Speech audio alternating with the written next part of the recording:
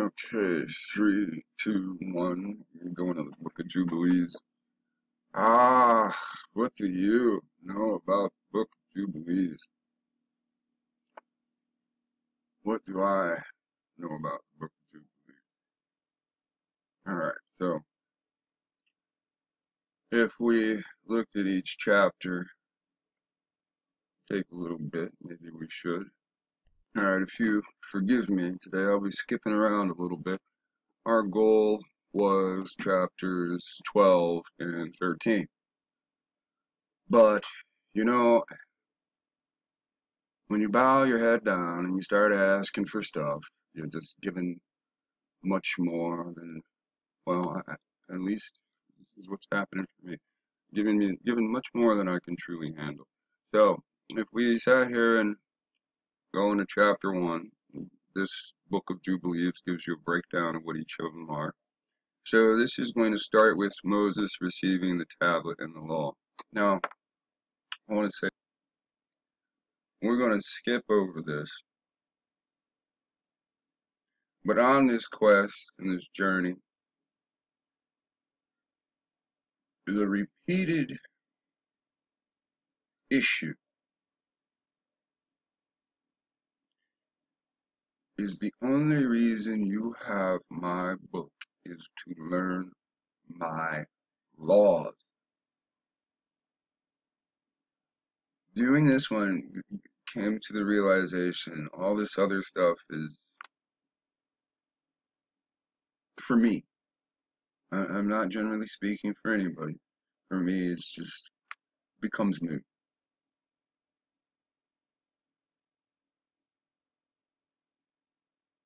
Making these videos and sharing them with you is wonderful to an extent, but I don't really get anything unless people donate. Now, what do you, the viewer, get out of it? Some knowledge about this and that, some trivia, some ammo to say to somebody, well, that's not true, the book actually says this. And where does it go from there? If we don't know how to worship him, what laws to follow so that we are clean, knowing how to stay clean, knowing how to be clean, stay clean, clean others, then what good is it to know where we're from, who we even are, what the point of this captivity to us is? There's reasoning behind all this, and unfortunately, what I'm going to show you today, it's got nothing to do with any of the reasoning of that. If we do not study the law, accept the law, and execute the law, then we're not going to make it.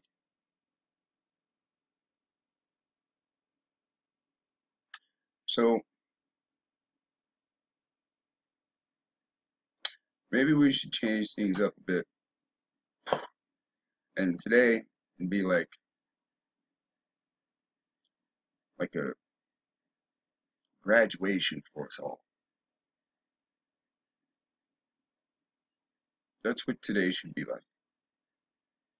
So if you know somebody that you want to graduate with you, you should probably get them to watch this with you, or they're not going to. They're just going to understand what they see a few years later after the information's been through the wash cycle. If you look at society right now, they are back to the videos that was presented years ago that America is the promised land, which means they didn't get to the point after that to find out there's two promised lands, If you do not worship me, this is the promise, you will go into captivity. So today we're going to find out all about that land, and we're going to find out about our homeland, or the other promise. Now, when I say these things, we should keep in mind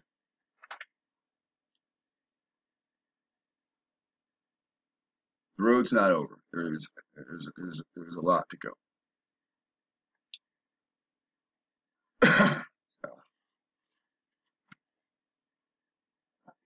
Thank you. So we should all think to come back to these where Moses receives the law and instruction. So in Jubilees chapter 1, this is the material. In Jubilees chapter 2, this is the history of the 22 distinct acts of creation on the 6th day. Institution of the Sabbath, its observance by the highest angels, with whom Israel is afterwards to be associated. Chapter 3 of the book of Jubilees is Adam names all creatures. And you must understand, this starts with Moses, not with Adam. You might think it's out of order unless you start to view the importance.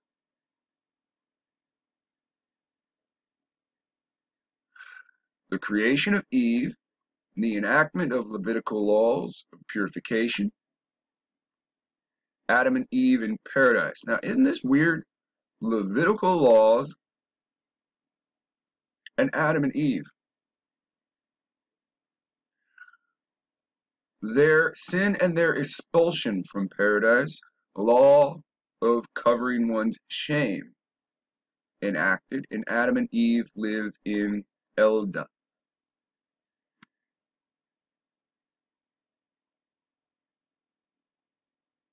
Chapter 4 is Cain and Abel and other children of Adam.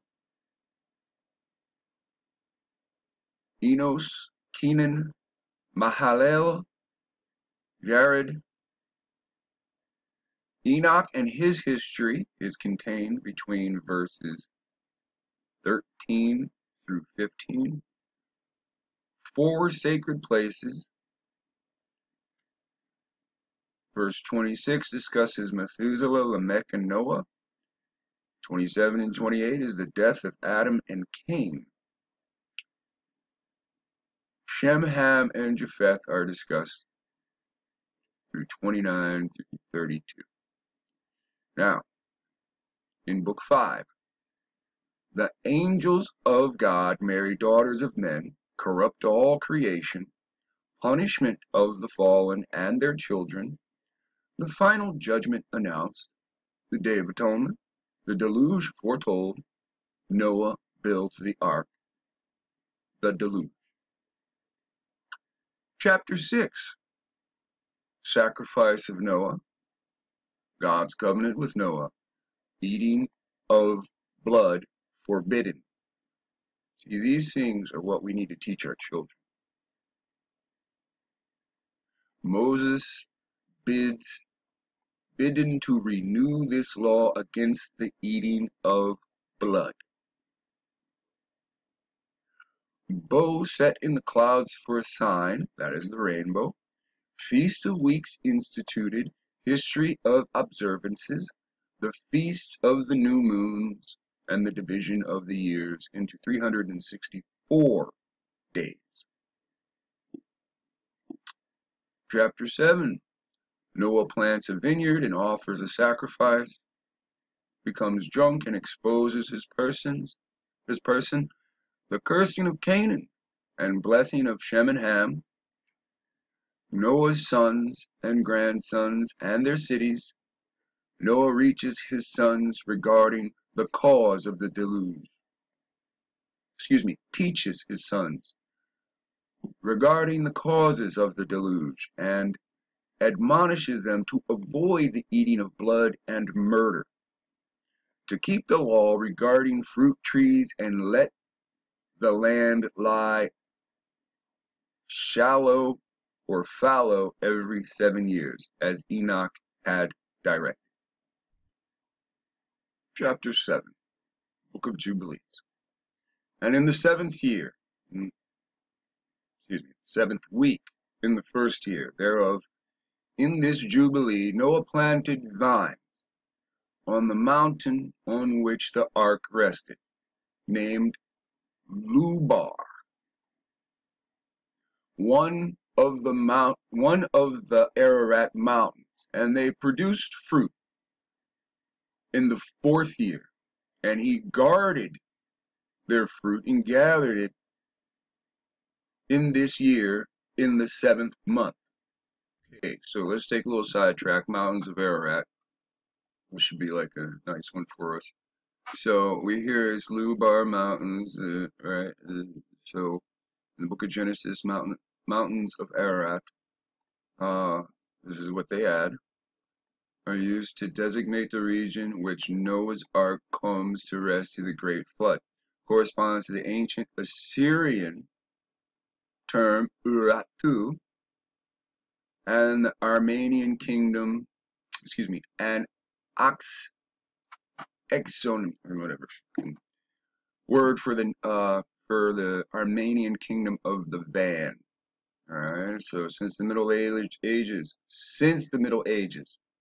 now that does not say before the Middle Ages, the mountains of Ararat. So before the Middle Ages, they knew exactly where that shit happened. Since the Middle Ages, they've been saying something new, and began,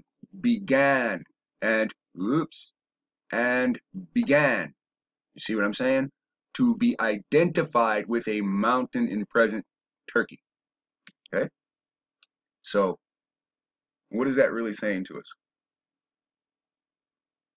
We've been here before, the idea of they say or they want us to believe. So they want us to believe Turkey. It is known as Myasi, or the Argi Dagi. The mountain became known as Mount Ararat. So, we've been here before.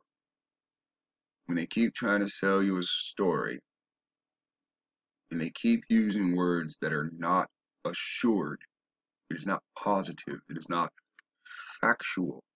What words mean? Probably. Things of that nature. We've been down this road. Now they're using began in the Middle Ages, began to be identified, became. So we should know right now Turkey is not the place. Now it says, citing historians Berosus and Hieronymus the Egyptian and Nicholas of Damascus, Josephus writes that the ark rested on top a certain mountain in Armenia, in Mineas. So what does that say about Josephus?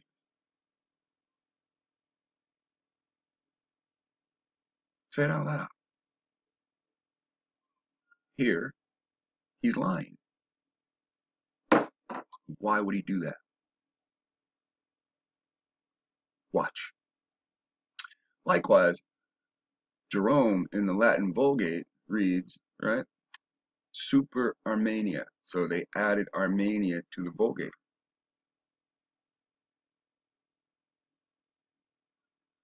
And rested on the mountains of Armenia? It doesn't say that.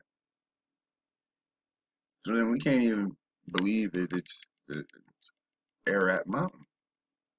We just read, like, from the actual book, like, what does it say? It says, rested on Lumbar. So if we go to the Ararat Mountains and they don't have a lumbar, then what? This shit is added too.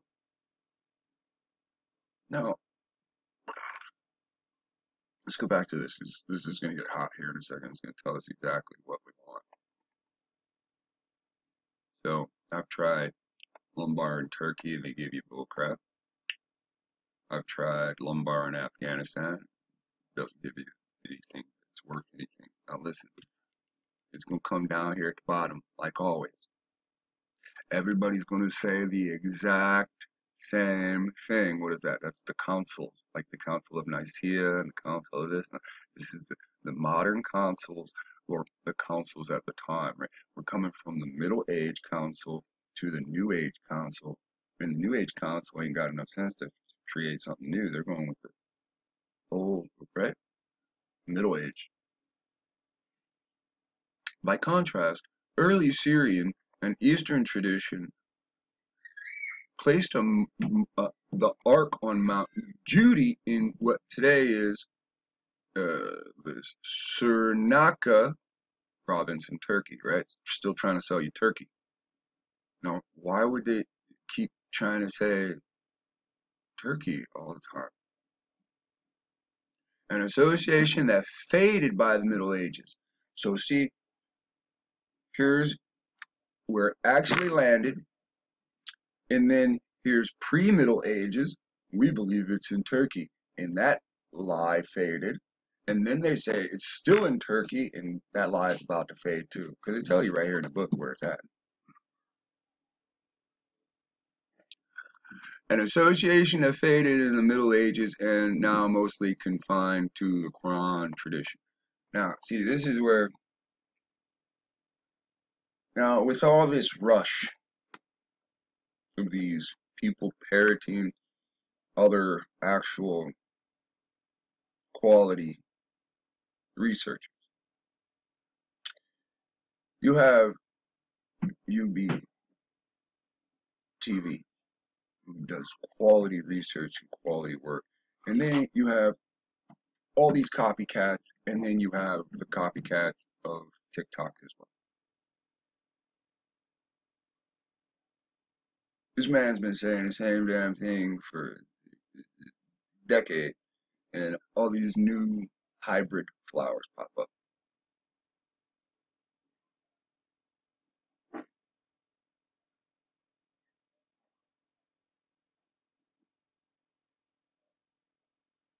When I was sitting here guessing about Japheth,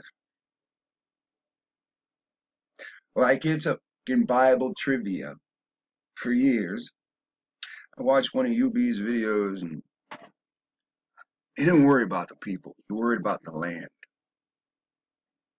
And he had a pattern in there, and I liked the pattern. And see, I kind of adjusted some of the pattern, and that is how we found all these names in Asia. And that is why I started to see this shit is in Asia. And I believed everything was in Asia until I actually did it again. I opened the book and read. And that's when I read that Solomon left. But it's unique because he went to the place where Moses saw the land of promise. But the land of promise to Moses, the lawgiver, and the land of promise to Abraham are two different lands. And I never realized that until I started looking into this Solomon. So, the next big discovery is people gonna realize that the Grand Canyon is Solomon's mine. One big giant open air mine. Not Egyptian this, not Egyptian that. Yeah, there was some shit in there, but I think it's after Solomon's mine. Because if not, why wouldn't he have just dug their shit out too? And I'm going to show you exactly how I'm going to prove all this. It's right here in the book. You just have to read. And that's the biggest kryptonite for all these people that run around thinking they're Superman because they got dark skin. Not because they use their capacity to its fullest abilities. Knowing is half the battle. If you go into the battle without study, then you fail. Even if you thought you succeeded, you failed. Now, what do you mean by all this? The Book of Jubilees specifies that the ark came to rest on the peak of Lumbar, a mountain of Ararat. That's what they claim. Now, see, good old Sir Walter Raleigh, he devotes several chapters of his histories to the world of 1614. That's way before all this shit. And he argues that what? That in ancient times, the mountains of Ararat were understood to include not only those of Armenia, but also all of the taller mountain ranges extending into Asia. He maintains that since Armenia is not actually located east of Shinar, now you see what happens when you actually read the Bible and accept what you're reading. You get stuck on Shinar because it's in the beginning. And when you get to where is Shinar, one can only logically realize that it's east, and it's what sits in the east, China. Then you sit there and you do the magic of we don't pronounce things the same.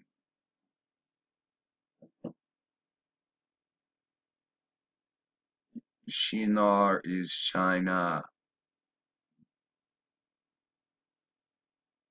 We've been down this road. This pavement ain't moving. This ain't some river you can divert the course. This ain't some earthquake that's going to destroy the road. The path is the Silk Road. An unclean insect feeding all of society, being controlled by people who know better because they know the law. And that's why it's all toppled down, the whole industry. Because if they say we ain't going to follow clothing laws, why would we follow fornication laws? Why would we follow laws dealing with idols and other gods? If we want good moth caterpillar, right? And if we want good silkworm production, we need the gods of the silkworms to bless us. That type of shit. And then what are they doing? They're actually trying to be blessed for finance, mammon. See, mammon isn't what we think. It's not the god of money. It's the god of industries. And no, I don't mean one. Think about this. You need leather to make purses. And you want your purse industry to be real productive. So you need a relationship with cows because cows hold that leather. Unless you do specialty like sheep or something like that. So then, again, wouldn't your symbol be something dealing with cows? Because that's where your production comes from. Even if you mess up a purse, as long as there's still material, more cow skin, to make into leather. So again, then you have these agricultural gods. We need more linen, or we need more cotton, or we need more medical herbs. And when we look at Saul has an open telephone line to the Most High. But what does he do? He decides to go to a witch because he felt he was in a shameful state and didn't want to talk to the Most High.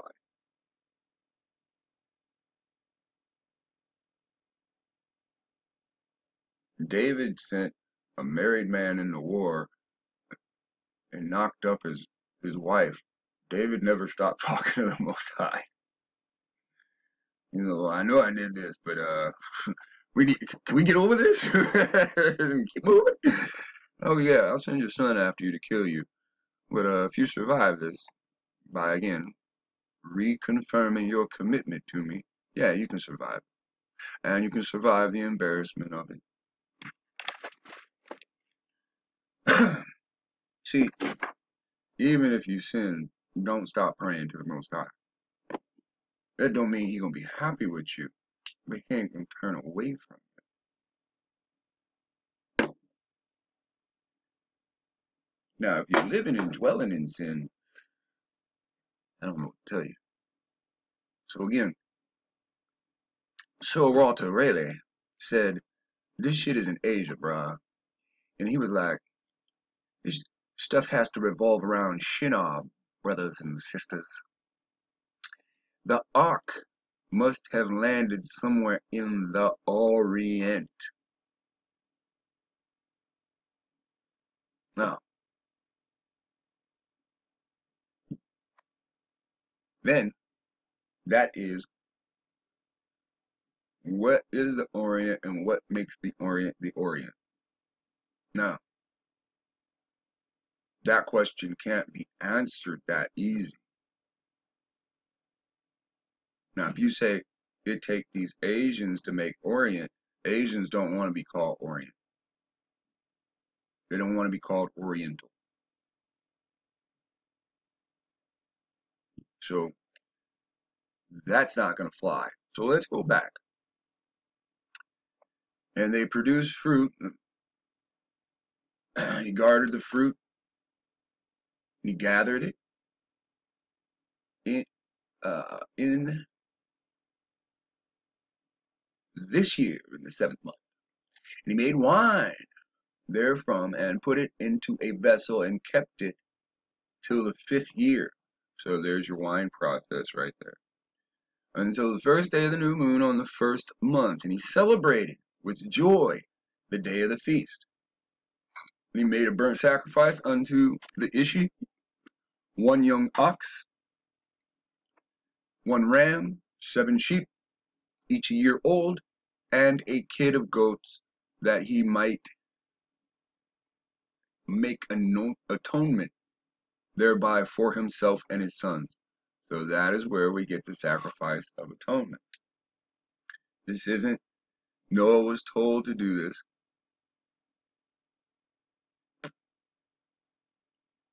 This is more like Noah's invention from what we read here. Now, if the other books say something different, then they say something different. And he prepared the first kid and placed some of the blood on the flesh that was the altar,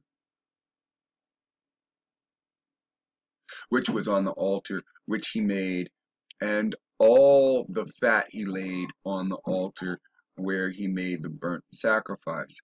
And the ox and the ram and the sheep, he laid all their flesh upon the altar. And he placed all their offerings mingled with oil upon it, and afterwards wine on the fire which he had previously made on the altar. And he placed incense on the altar and caused a sweet savor to ascend, acceptable before the Ishi, his Elohim. When it goes to personal, his Elohim. All right. When it goes to personal, I believe we use Elohim. When we go to the Most High statements, it is, right? Like, even when it's the Lord thy, even though that's personal, it's still saying the Lord thy Elohim. So, and he rejoiced and drank of this, because we already know he's talking about the Eloahh, the highest, because there is no other gods. They are other creations. So I think that becomes moot on the point of us, because we know that not necessarily everybody else, because we don't see people saying the Eloahh at all, or connecting the name to what we call Alo, or Anyway. And he rejoiced and drank the wine, he and his children with joy. And it was evening, and he went to his tent, and being drunk, he laid down to sleep, and was uncovered in his tent as he slept. And Ham saw Noah his father naked, and went forth and told his two brethren without. Shem took his garment and arose. He and Japheth placed the garment on their shoulders and walked backward, and covered the shame or nakedness of their father, and their faces were backward. So their faces were not toward Noah when they covered him. And Noah awoke from his sleep, and knew that his younger son had done unto him. And he cursed his son, and said, Cursed be Canaan, and enslaved servant shall he be unto his brethren. And he blessed Shem, and said, Blessed be the Eloahh of Shem.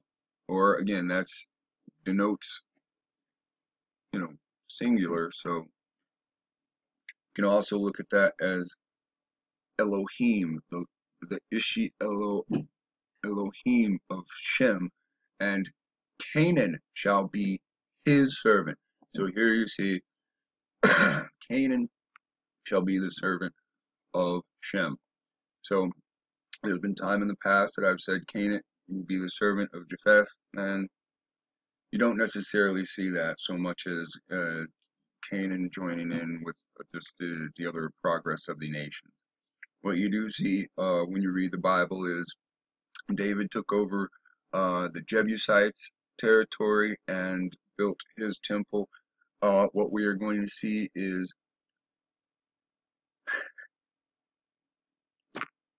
we're going to see that Solomon has a great relation with Hiram, and that Solomon built his temple, I believe, in the land of Ham, which is America, or the Americas. And I'll prove that this video.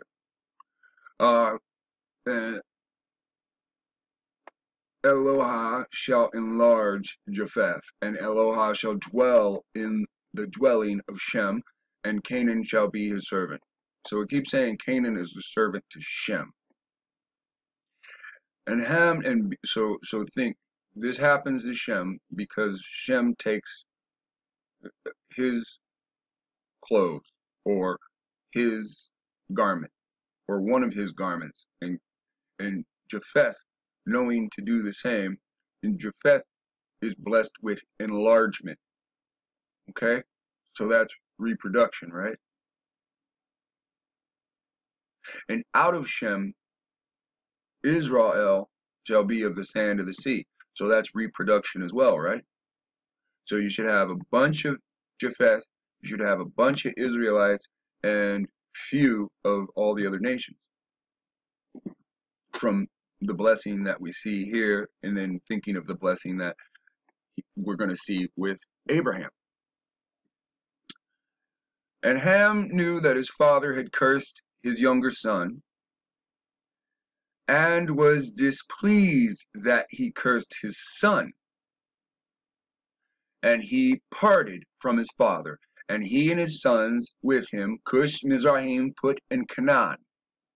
And he built for himself a city, and called the name after his wife, Ne'elatamauk. And then we can always go and look for Ne'elatamauk as a city. And then it says Ne'elatamauk, land of Arat. It doesn't say go to land of Arat. So this is not true. And I will show you, I'll prove to you what's going on here. And then it further states that Japheth saw it, and he became envious of his brother, and he too built for himself a city, and he called it after the name of his wife, Adanesis.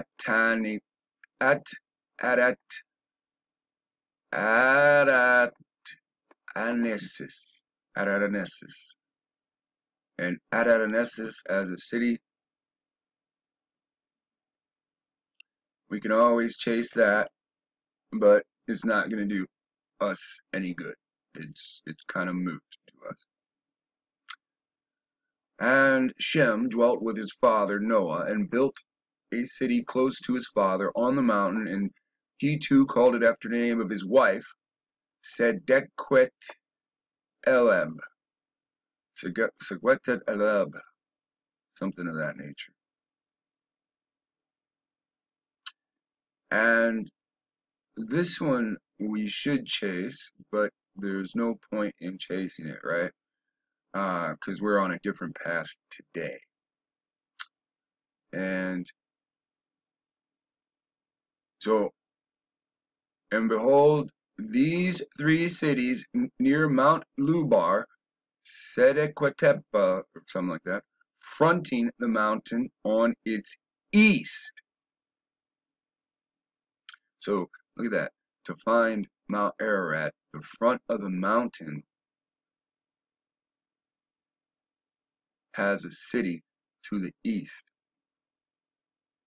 And Naelamak on the south, and Adatesis, or something like Adatanasis towards the west. And so, again, so when they say Mount Ararat is in Turkey, do I believe them? Absolutely not. We already heard a very intelligent man before this Freemasonry took hold, and we can see that different myths came up in the past, right? And we find that that's not true at all. It still revolves around the land of Shinar. And we cannot look at our modern map and think about it this way.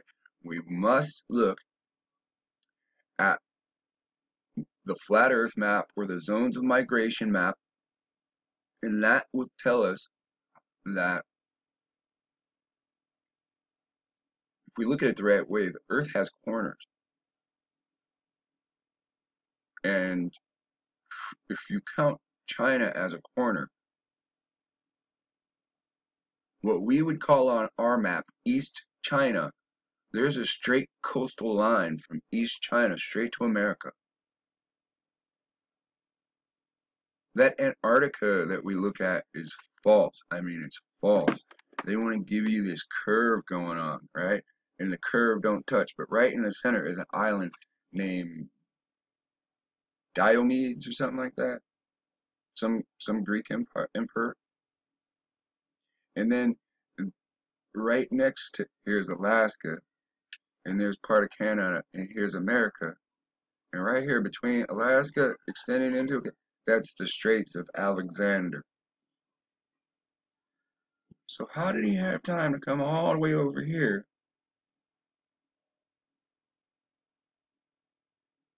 If he was supposed to be in India and then back in Egypt.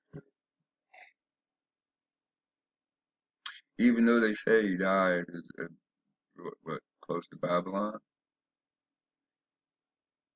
at his Babylonian palace.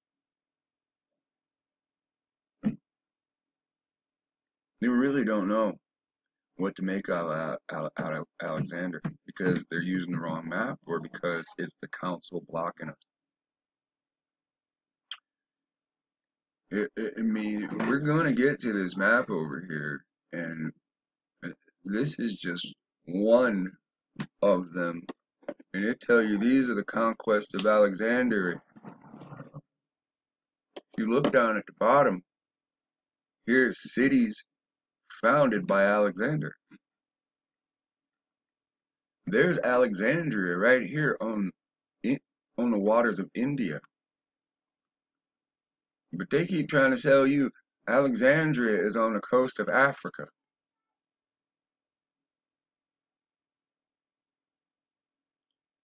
Still goes into, ooh, you Negroes is from Africa, right? No, man, you just keep following that shit. So again, man, it's going in this river. It goes all the way around. Now it turns out everything that would be off map right here is all Paro Aswan, the Mekong River, that's all Egyptian shit. So when they say Alexandria is the river out of Egypt leading to the ocean, and what was India? The Indus River wrap all the way around India and then come out right here on the ocean. Alexander couldn't get near Egypt. You see his path. This is as far. This is where he got turned away. This point right here, where he just family circus turned the fuck around all of a sudden. Why? Because he didn't defeat them.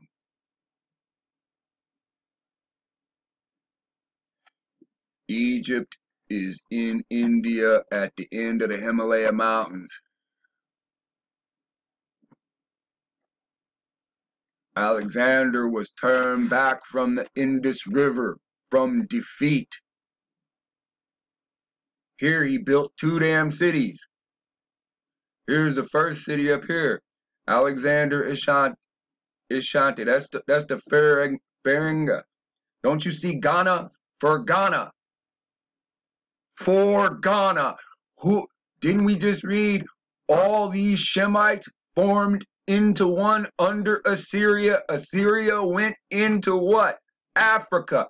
In North Africa, Edom is ruling out of what? Where? What? Nigeria and Ghana.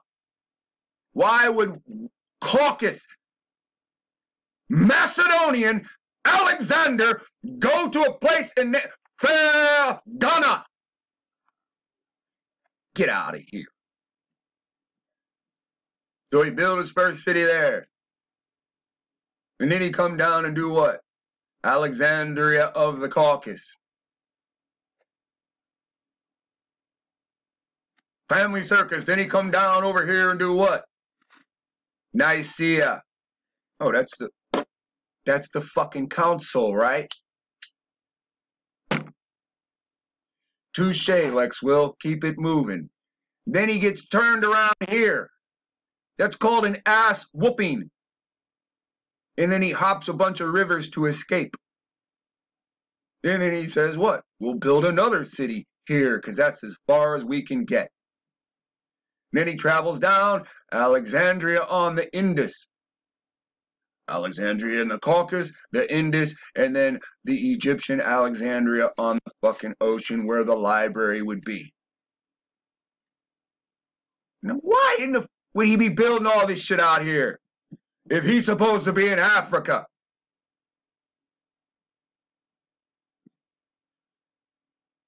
And so this is the Transoxus where the 2 rivers come down, and inside the 2 rivers is Babylon.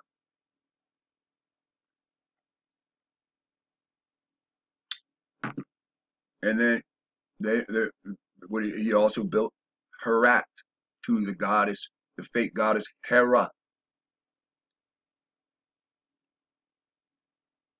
But they keep teaching you he went to Africa. But he actually went to Balak, which is what? Pre-Moabite kingies. Until he destroys them and they get out of there. And where do all black people go when they defeated from Asia? They go to Africa, don't they? Well, that's what they want us to believe. But Moab didn't go to Africa. Moab went to America. Moab went to the land of Ham. Oh, you can't say that without showing them. Well, we got to get back to the lesson then. Now it says here, these are the sons of Shem, Elam, Asher, Arphaxad.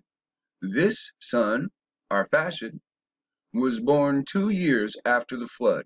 And Lud and Aram, and the sons of Japheth, Gomer, Magog, Madi, Javan, Tubal, Meshach, Tiras. These were the sons of Noah. Now, you see, Ham mentioned Ham just got Canaan at that time. It just stopped. These are the sons of Noah. So you see Ham doing the least amount. Right? There it is. My bad. and his sons, and when he left with Cush, Mizraim, Put, and Canaan. That's who he left with. That's Ham's sons right there. Ain't no Nimrod or nothing like that right now. So it's Canaan. Oh shit, right there, Mizraim. My bad, that's not Canaan. I'm drunk. I'm drunken with. So he got Mizraim, Put. He doesn't have Lud yet.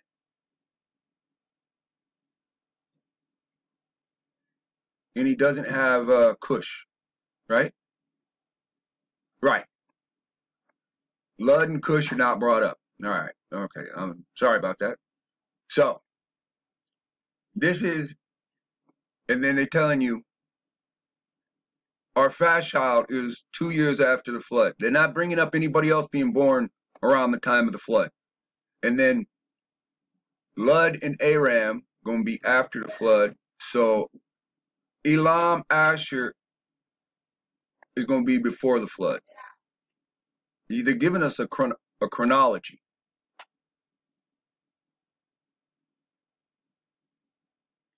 Noah began to enjoin upon his sons the ordinances, his son's sons. So this is his grandsons.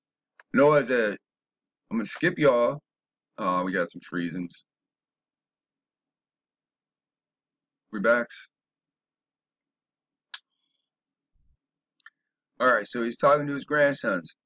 He's instilling in them, enjoining to them, the ordinance and the commandments, and all the judgments that he knew, and he exhorted his sons, okay?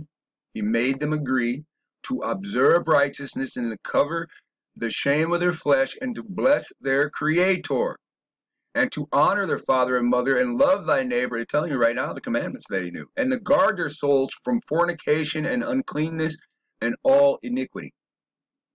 This is what, if we do not know the laws, this is the first thing our children should know.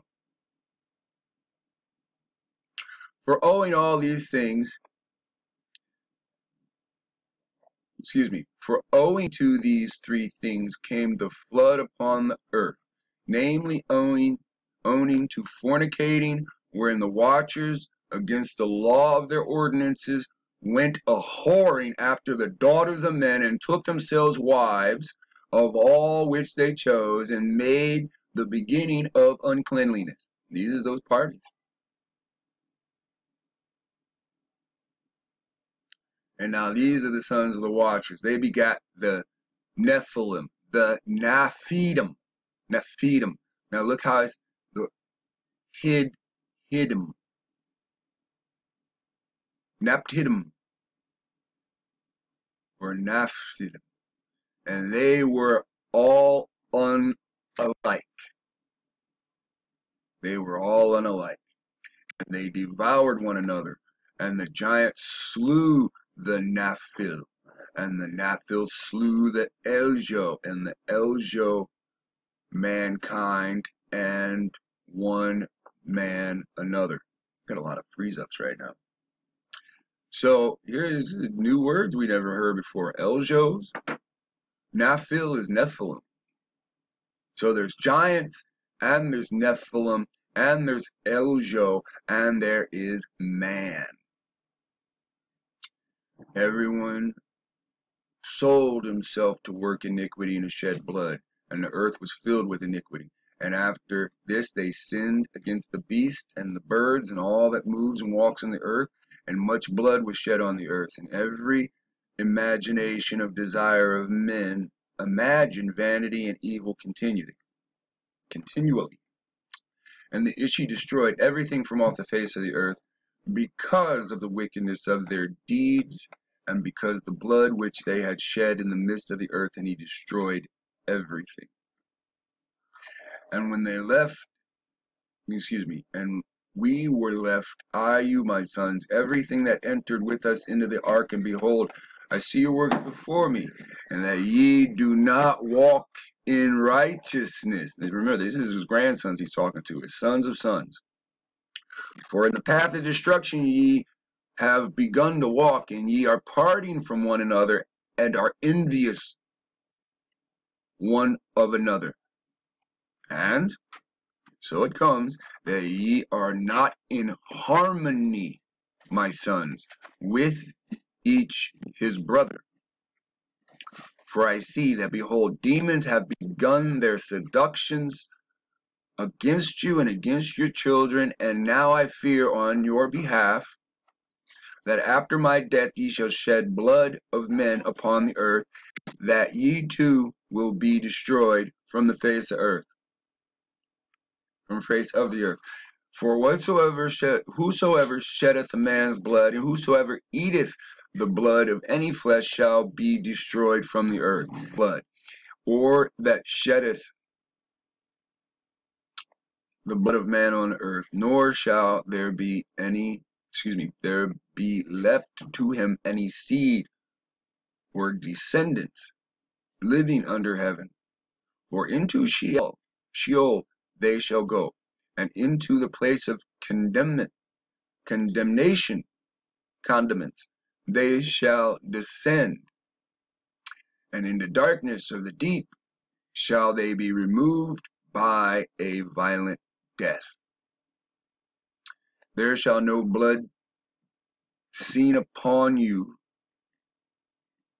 Of all the blood there shall be all the days which ye have killed any beast or cattle whatsoever flies upon the earth, and work ye a good work to your souls by covering that which has been shed on the face of the earth. Bury people. And ye shall not be like him who eats blood, but guard yourselves that none may eat blood before you.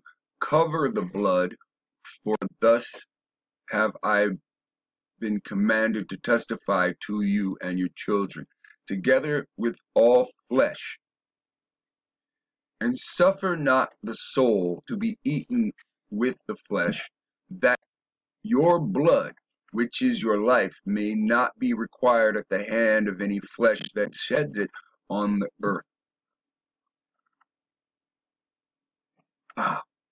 So, what does that mean? Guard yourself so you're not the one being cooked. For the earth will not be clean from blood which has been shed upon it, for only through the blood of him that is shed in it will the earth be purified throughout all its generations.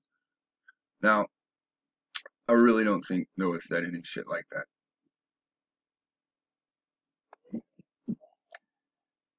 For only through the blood of him that shed it will the earth be purified. So, okay, so only through the judgment of the murderer. Okay, so I think he did say it. It just comes off like Christian baloney. But okay, so this is law. For the earth will not be clean from the blood which is shed upon it, unless through the blood of him that shed it. So if the murderer murders somebody, the earth can only be clean if the murderer is caught. And the murderer's blood, through the blood of him, through the blood of the murderer that shed blood will the earth be purified. So this is why we have in states execution throughout all its generations. So think about how many generations on this land it done gone by without the earth being purified of the wickedness that was done. And so when you start to account for the Indians fighting themselves, we'll do that. That's in Isaiah. And then when you start to account for the new oppressor to the Indians, which would also be our oppressor, just like the Bible say, that would also be in Isaiah.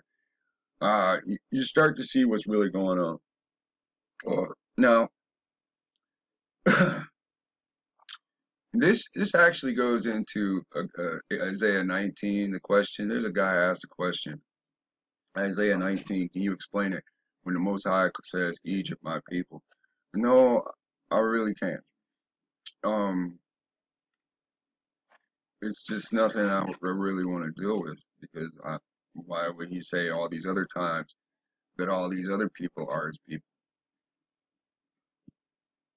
So I don't. Now, Canaan, on the other hand, what happens with Canaan? The Most High seems to favor the underdog, and from the very start, Canaan is cursed, and not for Canaan's actions, it's for the actions of his father, Ham. So, now, children, hearken, work judgment and righteousness, that ye may be planted in righteousness over the face of the whole earth, and your glory be lifted up before the Most High, the Eloahh, who saved me from the waters of the flood. And behold, ye will go and build yourselves cities, and plant in them all the plants that are upon the earth, and moreover all fruit-bearing trees. Now you see what he said? Plant fruit-bearing trees. And what you are living in a system that's all male trees that bear no fruit. Right? Oh, how would you season? For 3 years, the fruit of... Okay, so for 3 years, everything that is eaten, everything that is eaten will not be gathered. And in the 4th year, its fruit will be accounted holy. And they will offer the first fruits acceptable before the Most High God. Now, see how that goes? Who created the heaven and the earth and all things? Let them offer in abundance the first of the wine and oil as first fruits on the altar of the Ishi who receives it, and what is left the servants of the house of the Ishi eat before the altar which receives it. Alright, so this is the answer to Passover right here. It's the answer to all the sacrifices. Why, when we don't have Levite, had to do this. This is the moment I realized, you know, one of the guys already sent me this showing Levitical law in chapter 2, verse 14. If thou offer a meat offering of thy first fruits under the Ishi, thou shalt offer for meat the offering of thy first fruits, green ears of corn dried by the fire, even corn beaten out of full ears. So when we combine these two, this is the sacrifice. It's actually fruit as the meat offering. Because see, these children he's telling, he himself sacrificed lamb and ox. He's teaching his children, y'all ass ain't righteous, y'all asses is walking towards evil. What condition are we in? We're not considered righteous. We're not even considered the Israelites. We're considered the remnant of Judah and the remnant of Ephraim. Right? So, yeah, man, we're in the same position that the children of Noah is in. As the days, last days be like the days of Noah. So, it's all right here. So you can't do this alone, man. And if my mans didn't call me and just lay it down what it is, we wouldn't see this for what it was. And in the 5th year, make ye the release, so that ye release it in righteousness and uprightness, and ye shall be righteous, and all that you plant shall prosper. Again, you can't plant something and then collect it at harvest and say it's righteous. That's just planting some stuff. It got to stay connected to the vine. Whatever it does, if it die, wither, fall off, that's none of your concern. 4 years from that specific, okay, that's not pluck one, pluck. That's, if anything, that's, I got my shitty garden over there, and I got my attempted righteous garden over there. So,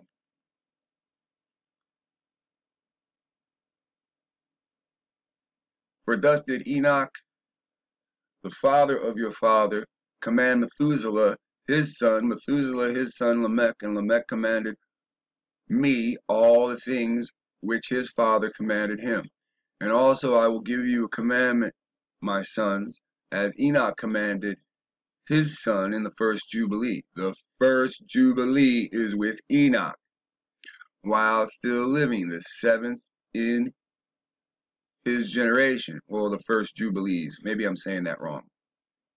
Maybe the first Jubilee is with Adam, and I'm not respecting that because I skipped so many chapters.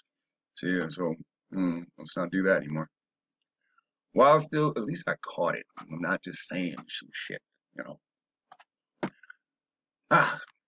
While still living, the seventh in his generation, he commanded the and testified to his son and to his son's sons until the day of his death. Now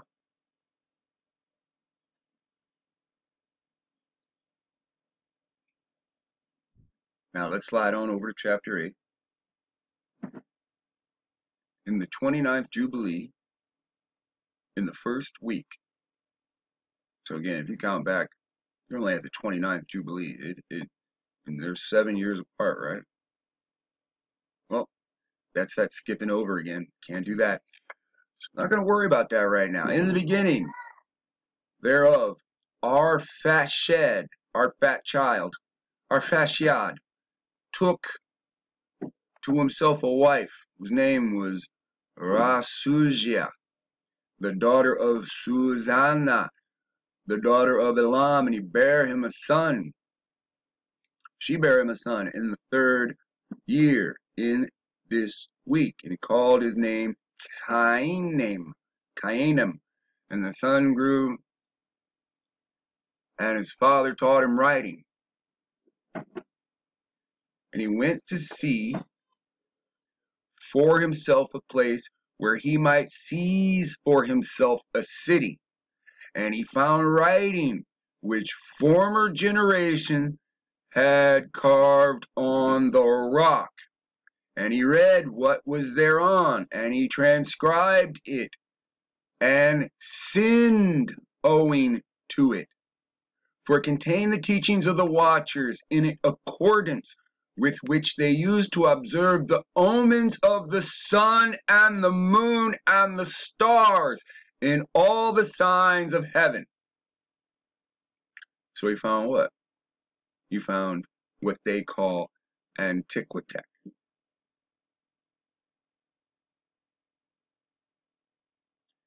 He found what? Writings. No, he found an artifact. And the writings from former generations, they carved on a rock. And it's legible. So he transcribed what they wrote. They all wrote in Hebrew.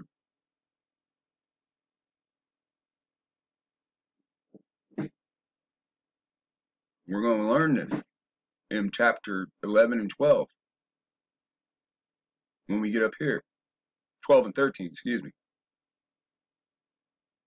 Because we're going to learn about Abraham, and he had to learn, and for him to learn, he had to learn Hebrew himself.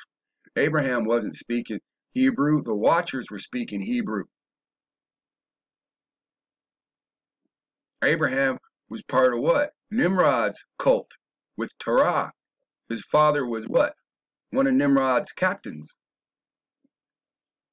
The captain of the idols type shit. His workman. So you see, this child of Shem, Cainam, son of our fat child, Arphashad, he found the watcher's writings. He translated the watcher's writings, the omens of the sun and the moon and the stars, the signs in heaven. And he wrote it down and said nothing regarding it, for he was afraid to speak to Noah about it, lest he should be angry with him on the account of it. Because what did Noah just do? He just taught him not to walk in the ways of wicked. And because he knew this information, he what? he transcribed it and he hid it. It's my secret now. And in the 13th Jubilee, in the 2nd week of the 1st year, he took himself a wife named Milcah, the daughter of Madi, the son of Japheth, and in the 4th year, he begot a son, called his name Selah. And what does Selah mean? Because we see this word in Psalms all the time.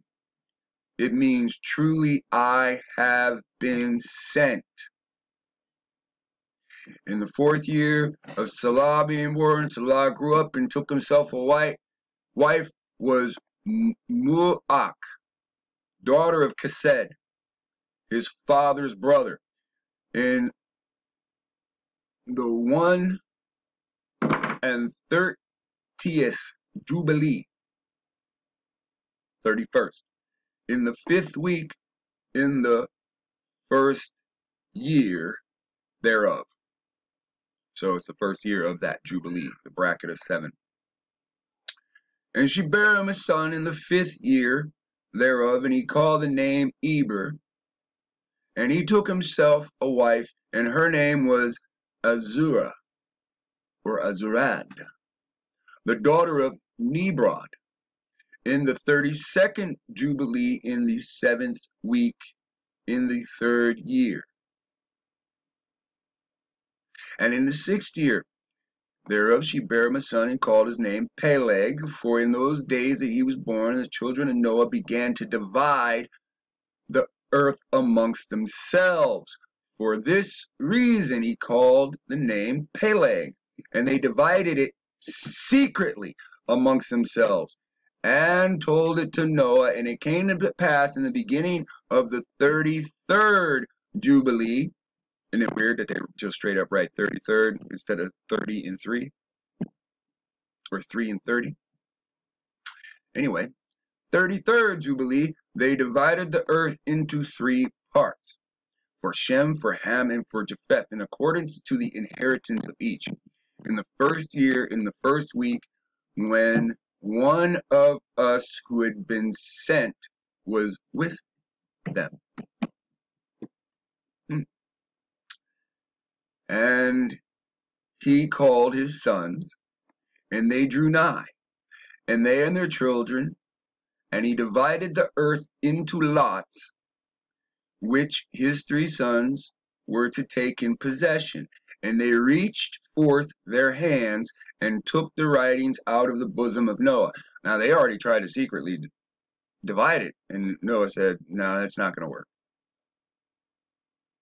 Now Noah has taken control and said, now we're going to divide it.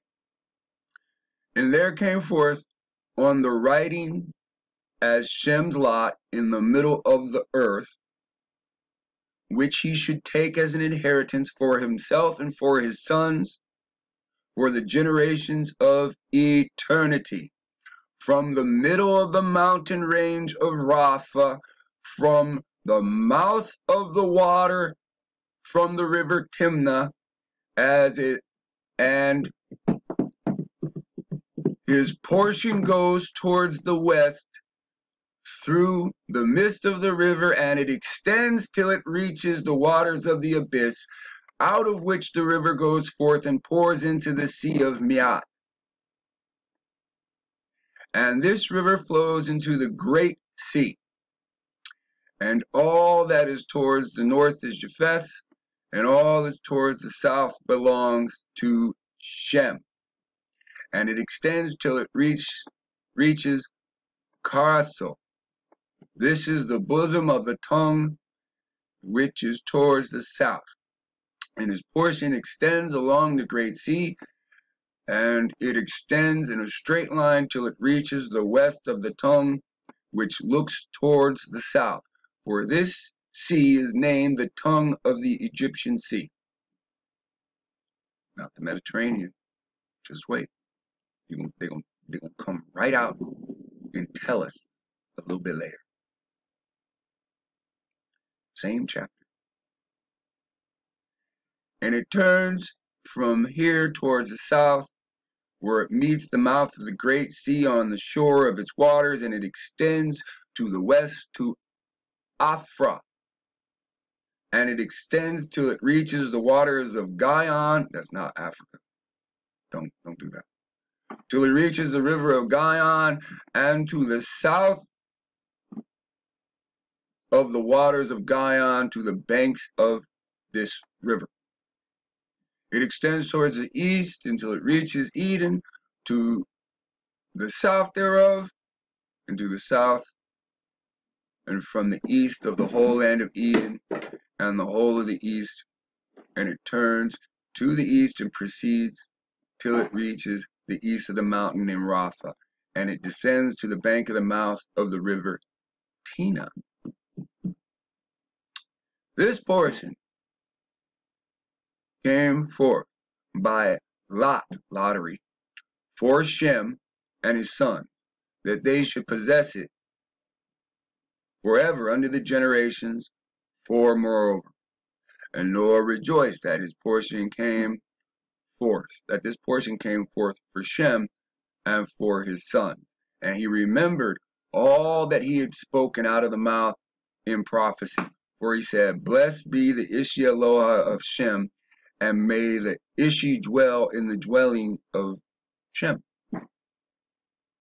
And he knew that the garden is the holy of holies, and that the dwelling of the Ishi. And Mount Sinai, so you have the garden, you have Mount Sinai, and that the garden,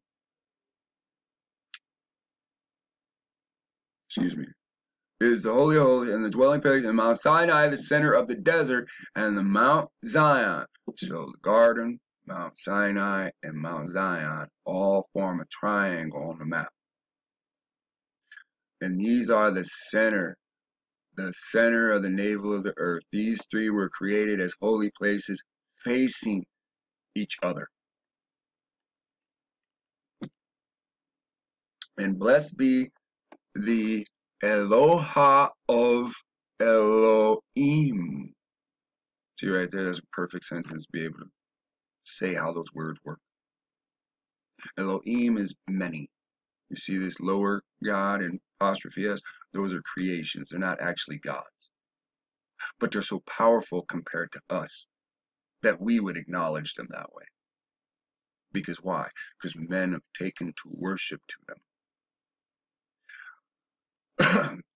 And he blessed the Eloahh of the Elohim, who had put the word of the Ishi into his mouth, and the Ishi forevermore.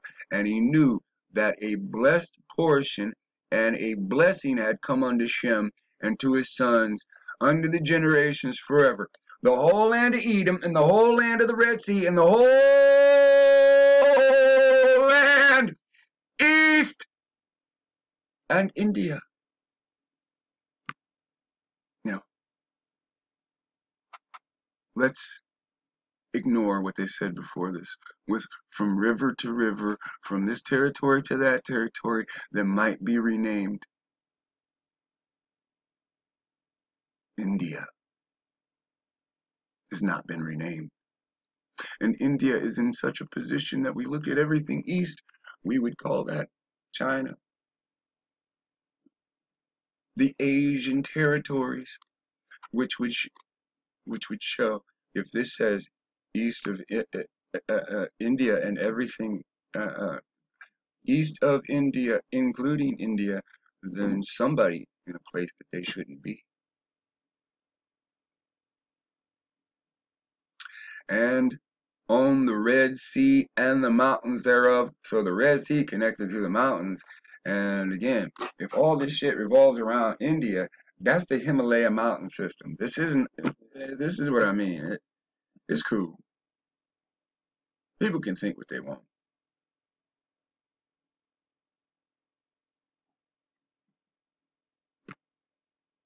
People can think whatever they want. I hate to say this to you. Look, I promise the best I can. This isn't ego when I say this. Since this was discovered, now you have Google being altered every step of the way. So when we type in Red Sea, China, they're not going to show us the Red Sea. They're going to show us everything that has China to deal with what they call the Red Sea in Arabia. But that's not what we're looking for. Um, so to ignore all this, we're just going to go to images because a picture says 1,000 words. Now again, when you look at the Red Sea of China, do you really fucking Red Beach, Panjin? Now do you understand? This is what? Algae bloom? Well, you can see it. This damn shit sticking up out of the water. But they got salt bloom too. This is presumably when you see this. All right, let's try this instead of China. Let's try Himalaya.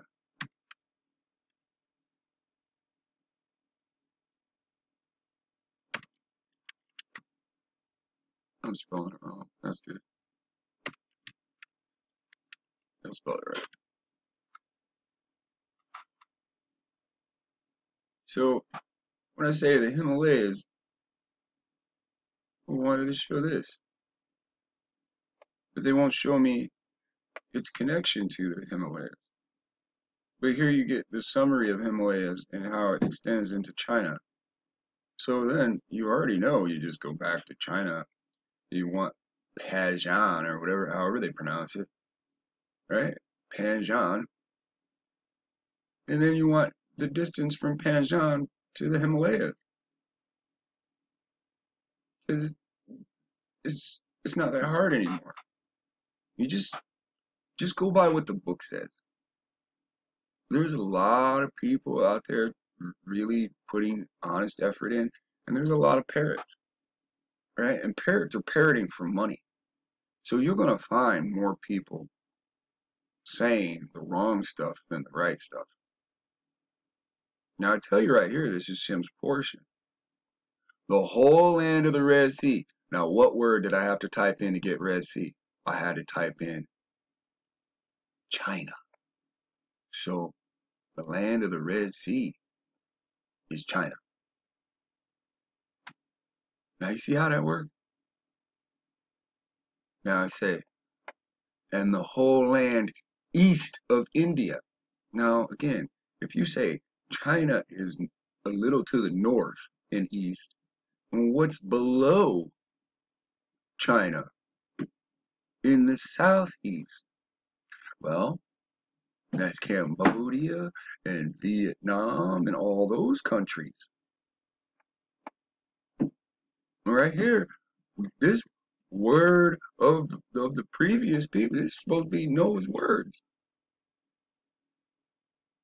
Recorded. Noah's words say our land is the Asia territory of the East.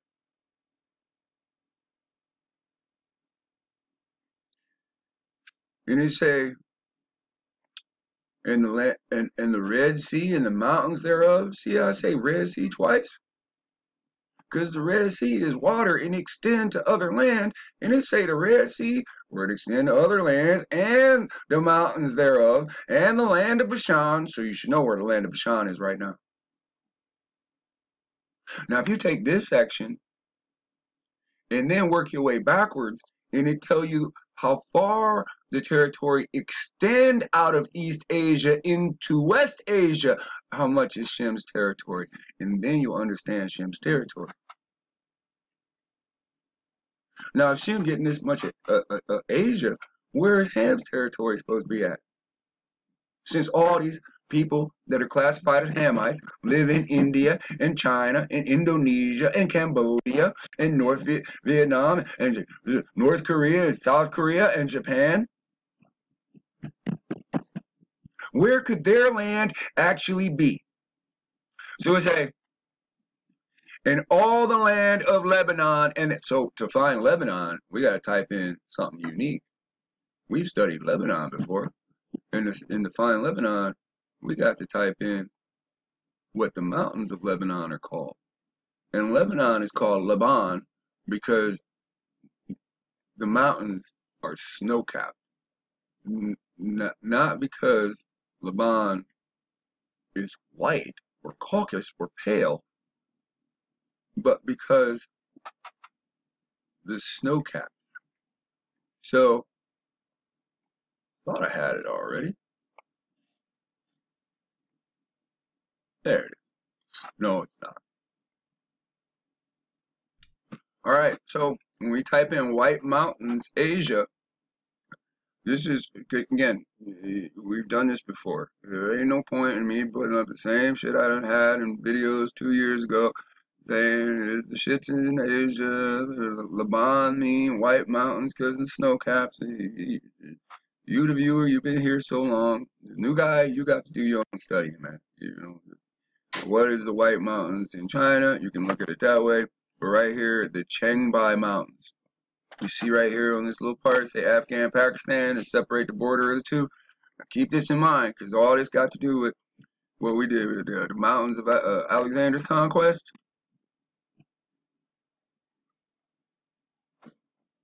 Remember, this is it right here. All the stand countries. Then we will take us right over to this new map. This is gonna get, you know, if you like the studying, this is gonna be the best video ever, because now nobody can argue no bull crap. You can always shut them down. You know where you're from, you're gonna see it yourself. Now, you say you went to the White Mountains and the islands of Kaftor. So I would bet they changed that name, but I'm sure this stuff ain't hard to find. We know where the whole of the land is. Chasing islands ain't gonna do us no good. You say, and all the mountains of Sennar and Amana, and the mountains of Asher in the north. So that's that Mongol area. Excuse me. It has nothing to do with Mongols. They took that land from Asher and all the land of Elam, Asher, and Babel. So you see right there? Babel's in the same area, like I've been saying the whole time. This ain't a me thing. Let's keep going. And Susan, and remember when we go to maps like this, and it say Susanna somewhere up in, no, it would be off map. It'd be over, it'd be up in this area, way off camera. And this shows more India. This map shows more of this area. So Susanna is up in here in the north. I've seen it on maps before. And Media, or Media, Maedia. Alright, and all the mountains of Ararat and all the regions beyond the sea. So again, they're talking about East Asia, not no Ararat. Just like Sir Walter Raleigh said, this shit ain't in no freaking Turkey, which is on the west end of Asia. It's got to be on the east end of Asia, somewhere in the Orient. Again, this is not the Ark of the Covenant. This is the Ark of Noah. So, let's go back to this. And say, which is beyond the mountains of Asher, towards the north, a blessed and spacious land. We call that Siberia, don't we? And all that is in it is good. Now listen very close. And Ham came forth, the second portion, beyond the Gihon, towards the south, to the right of the garden, which extends towards the south, and it extends to all the mountains of fire. You mean the Smoky Mountains?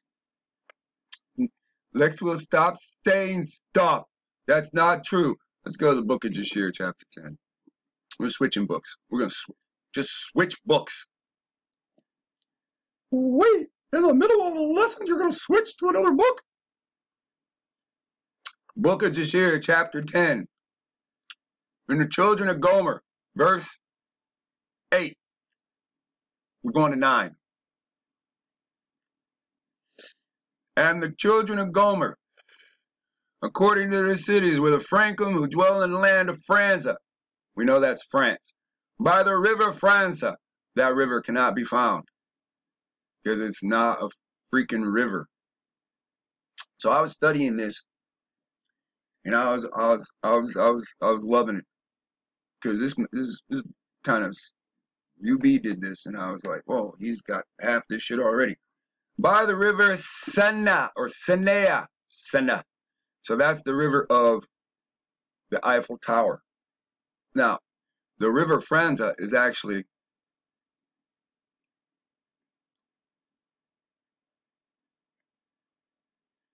it's a trick. There ain't no river Franza.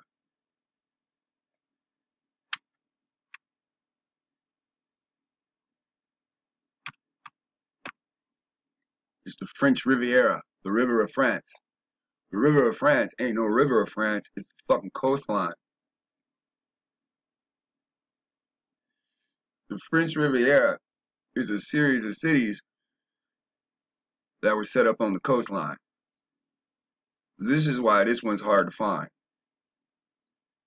So, then the children of Rephath, are the Bartonem, who dwell in the Bartona by the river Eloahh, which empties into the great sea Gihon. That is the ocean. So, if we go back here, Jubilees 8, you say the mountain of fire, right? And it said the second portion beyond the Gihon towards the south. So, if this is telling us that the Gihon is next to the ocean, now watch this. First, we're going to say, what is the Leda River? And they drop the H and they say, that's North Germany.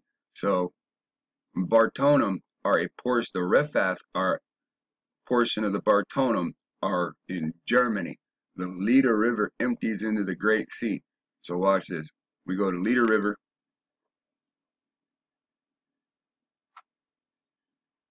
This is how you do it. You take this, you take all this as a program, you just run this your little algorithm to all this stuff in these books.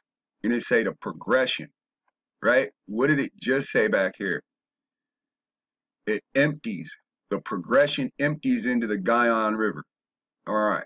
So the Leda River empties into the Elms, which they call the North Sea, which is Oceanus, called the Gihon Sea.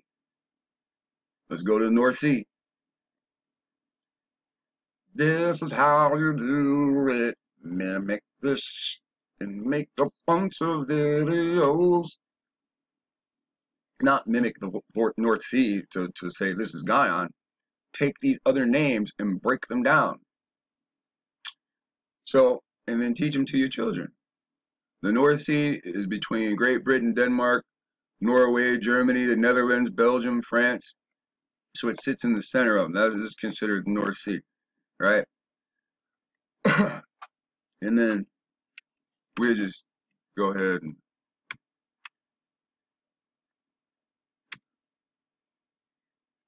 how do you spell that? G-I? Is it G-I or G-I? Let's see real quick. G-I-H. Guion. I don't think it's going to say Guion on here, but it's all good. This is where it is. This would be your North Sea. Okay? And so when you say the North Sea, and then what does it say about it? It says, they dwell in the land of Eloahh. It empties into the Great Gihon. So this little patch of sea is not the Great Gihon. The whole sea would be Gihon. So if we look at a map, this should become very simple.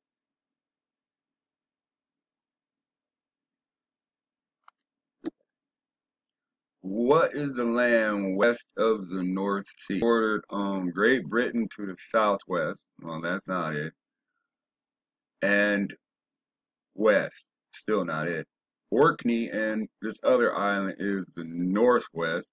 Norway to the east. Denmark to the east. So nothing's really west of it.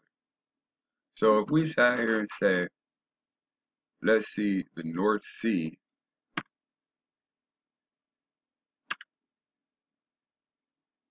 right? And you see how this is the North Sea too. So this stuff sits in the North Sea, but that's not technically the North Sea. So we went to a map. In case you are wondering, is the North Sea separate from the Atlantic Ocean, the arm of the Atlantic Ocean? It is the arm of the Atlantic Ocean, which means the North Sea is not really separate from the Atlantic Ocean, which would then mean that the Atlantic Ocean is Guyana.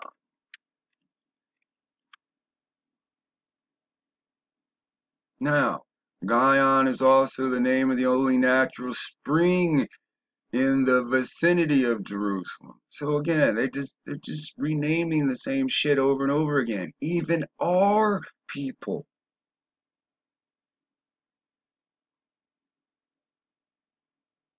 Now, when we get to these biblical rivers, they feed a specific river. We got lots of fucking freeze ups now, so let's get rid of this one. I know that one's a big. So now, if we say from research, at least the research done here, the Atlantic Ocean is the biblical Guyana. We just leave here. We know the answer. Now let's go back. The land of Ham. He came forth for his portion, which would be the land, and beyond the Guyana, towards the south, to the right of the garden, which extends towards the south. So is the garden one of the islands? I mean, think about it.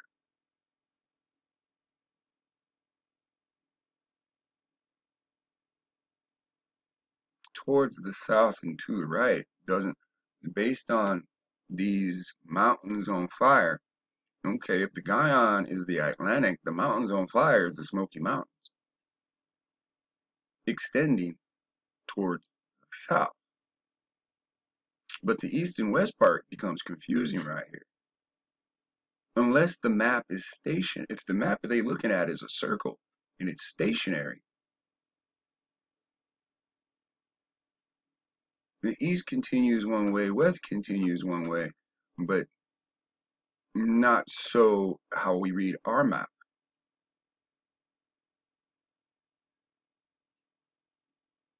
East and west becomes right and left from a position. So without the position, east and west is actually meaningless.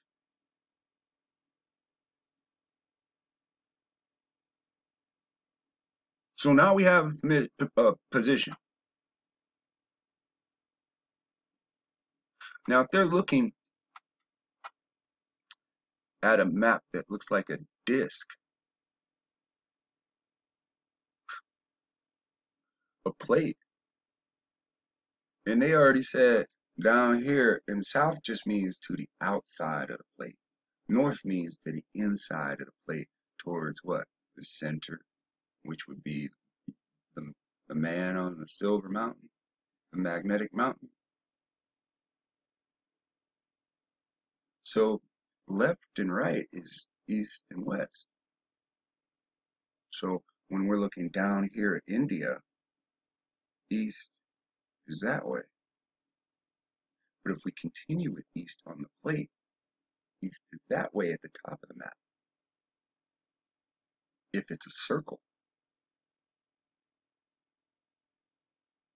They're not spinning the map to say, we're going to highlight this point now. No, no, no, no. This is one point, this is another point, and this is the other point. That's like having the zones of migration map without being able to turn it. East continues one way.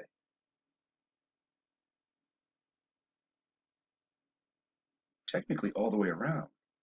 If you say, here's India at the bottom, west of India, then you're going the other way around until you end up back at India. You just traveled west continually. So think about this and think the map don't move and it's a circle. Then it becomes very obvious. It extends towards the south, but you're looking at a plate. So you just said his shit is the opposite of where Shem's shit is. So south for Shem is down, but south for Ham would be north for us.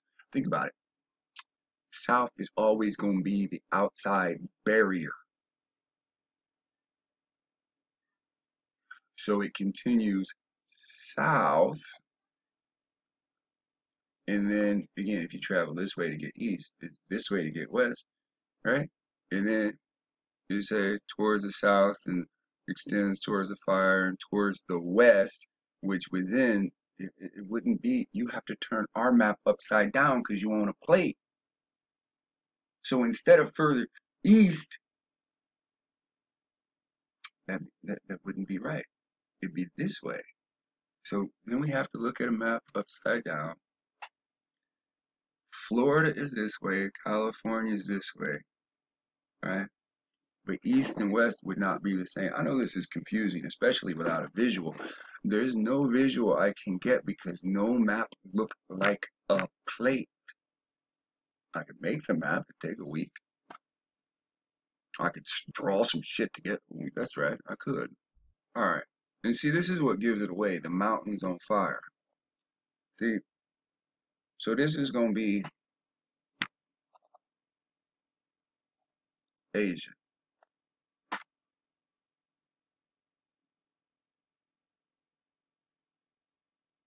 Okay, so this in the center is north. This is going to be America, or the Americas. Remember, America extends down, excuse me, to the south, right? Is it South America, excuse me, America, Central America, down to the south. And it say Guiana, so you got Europe and Africa, and put a EU in Africa, or AF, right? Remember, everything on the outside of the circle is south. The center of the circle is north. Everything to the outside is south. So here go east, Shinar, right? And then he say the river Guiana is the Atlantic. So that would be between America and Europe. And it say going down south, the mountains of fire, that's going to be, you know, African mountains that smoke. Ain't the Appalachian Mountains, the only mountains that smoke. Now, the islands to the east, and extends to the mountains of fire, and it extends towards the west. Now, that's where it gets confusing. From this position, where are we talking? West of the land, and the islands are out there? That'd be Hawaii. Not, excuse me. I previously thought that would be the islands of like Jamaica and shit, the Caribbean. And that just depends. If there is a center line and they go, oh, this side is west and this side is east, then yeah. But if you continue with the circle from the location that you're talking about, from this position, the west is still going to be go opposite east, which is going to be clockwise. So that's going to point to Hawaii and things out there. That would most likely be Eden, Rapa Nui and shit, from what I can understand here. Now, if I'm misunderstanding this, then we can debate it sensibly. you know. It extends the mountain towards a fire towards the west to the Sea of Atel. And so again, man, there's going to be some record of what the Sea of Atel is. It's just, do you believe the record? And it extends towards the west till it reaches the Sea of Ma'uk, and that sea into which everything is not destroyed descends. Now, again, I'm willing to bet if you go and you talk to fishermen and to Navy men, they're going to understand what this means. See, the ocean seemed like to clean itself, it got to drain too. And that's what it sounded like you're talking about. Sound like you're talking about an ocean drain. Now, does it? I don't know. But why would they word it like this if they didn't? And it goes towards the north to the limits of Gadir and goes forth towards the coast of the waters of the sea to the waters of the great sea till it draws near to the river of Gihon. So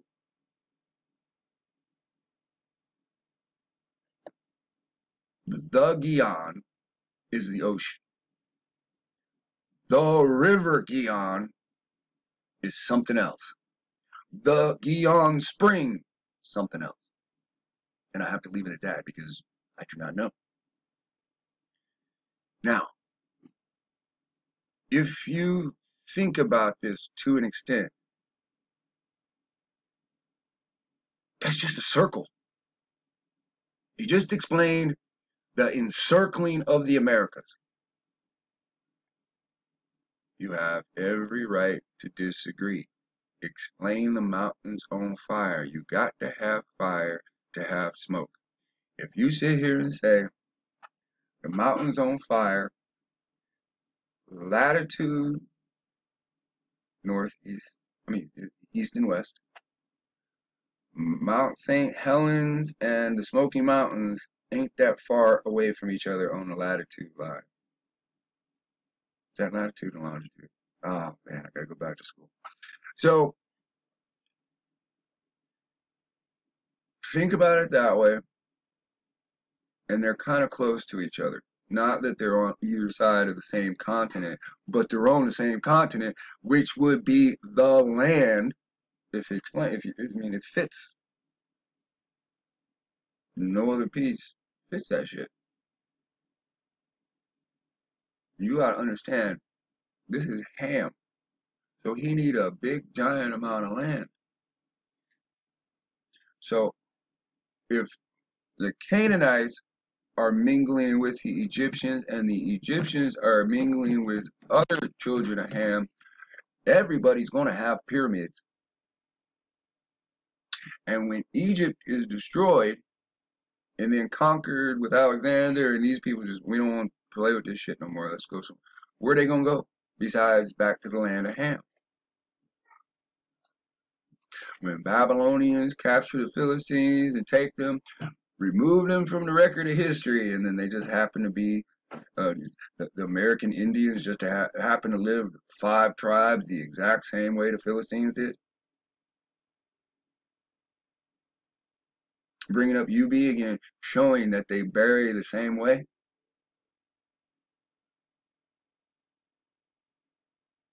Biblical Egypt, meaning Genesis, is a flash pan.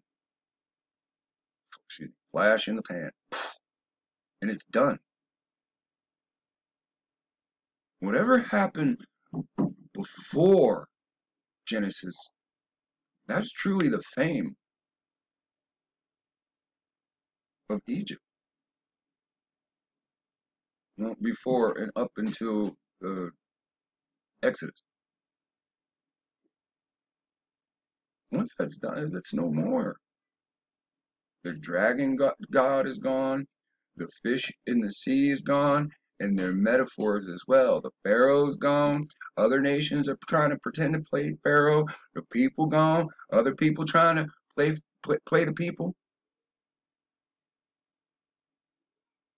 Who is the last people that fought the Egyptians that we have recorded in the Bible? Not in the world, in the Bible. That's That's the Greeks, right?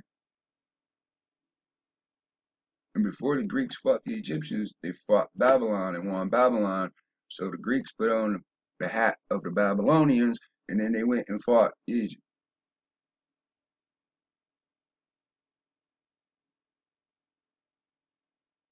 I don't think they get tired of that. How many of y'all is tired of being oppressed in America? You're just like, I don't even want to be here. I'm just ready to walk to Canada and see if I can walk to the old world.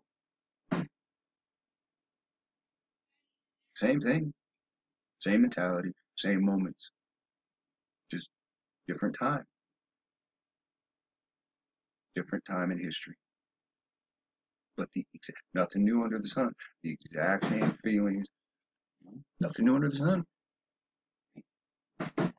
And we know what Japheth's land is, because it said to the north shit is when it extends to this river to the north is Shem's, and to the south is going to be Japheth, because the Most High put Ham in a whole different land. He put Ham in the Americas.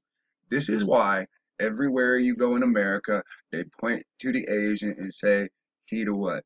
He either the indigenous or the native.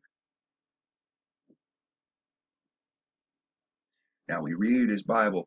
Plenty of Shem's people came and did this to Hamites and that. You got Edom, who destroyed the Hittites. I mean, not the Hittites, but can't remember what it is. It's really it's going to boil down to the Koreans, but that's what it is. So where was they home? Remember, a Chino mean Chinese people. That's in Mexico. Remember, you're dealing with the oppressor here. And he pushed them. Now he letting them back in. I go to the Book of Mormons. I'm gonna show you.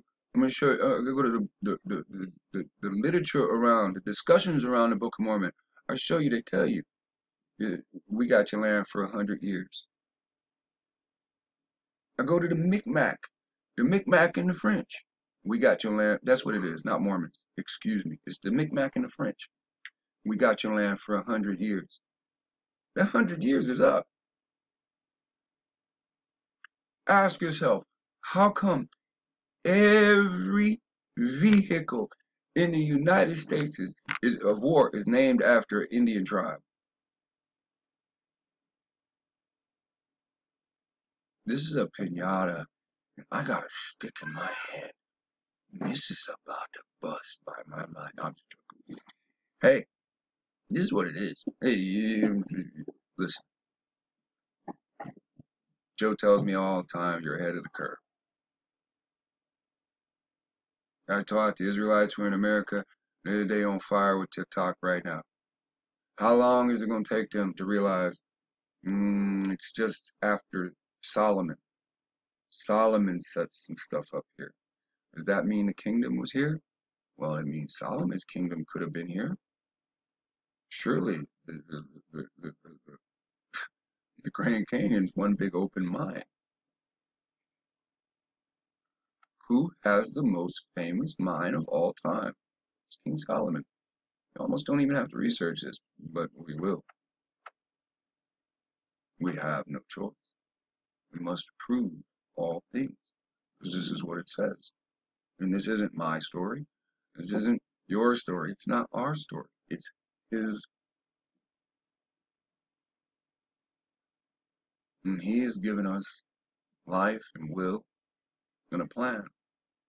And if we don't willfully uphold the plan, what could we actually mean to something that created us? Something that makes tornadoes and pushes over thousands of trees in one stroke.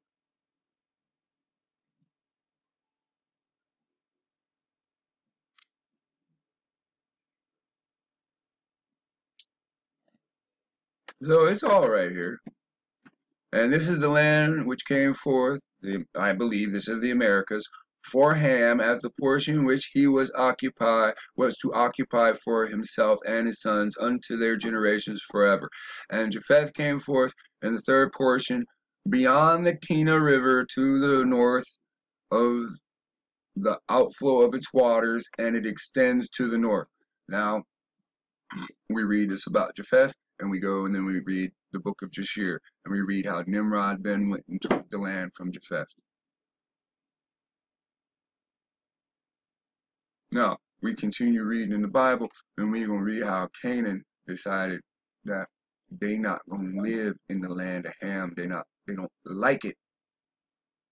And now we're going to find out why all the people who's Austronesian, I know I'm not saying that right.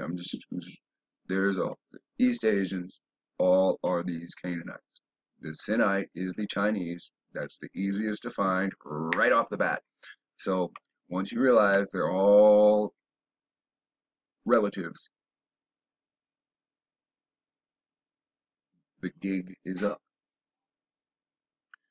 Japheth came forth for the third portion beyond the Tina River to the north, and it overflows its waters and extends to the north, easterly to the whole region of Gog, and to all the country east thereof. You see all that east territory, all right, below the Tina River. And it extends northernly to the north, and it extends to the mountains of Quelt, toward the north, towards the sea of Muak. So see how Muak was brought up before? So this is what? When the sides of America meets the sides of Europe. And it goes forth to the east of Gedar, as far as the region of the waters of the sea, and it extends until it approaches the west of Farah, and it returns towards Apharak, and extends easterly to the waters of the sea of Miat, and extends to the region of the river Timnah in a northeasterly direction until it approaches the boundaries of the river, boundary of its rivers towards the mountain of Rapha, and it turns toward, you see how it's patches?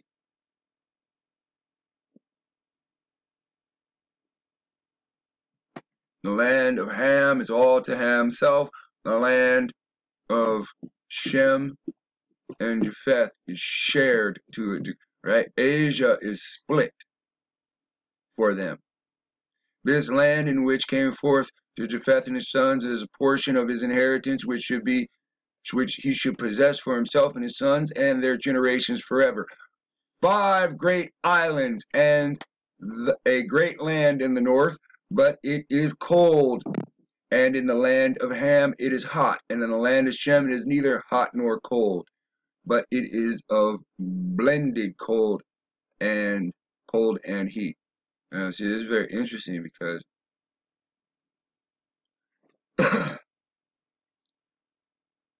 how this is all written.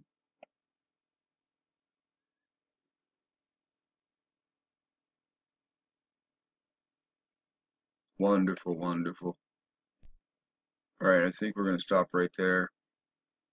There's nothing in this video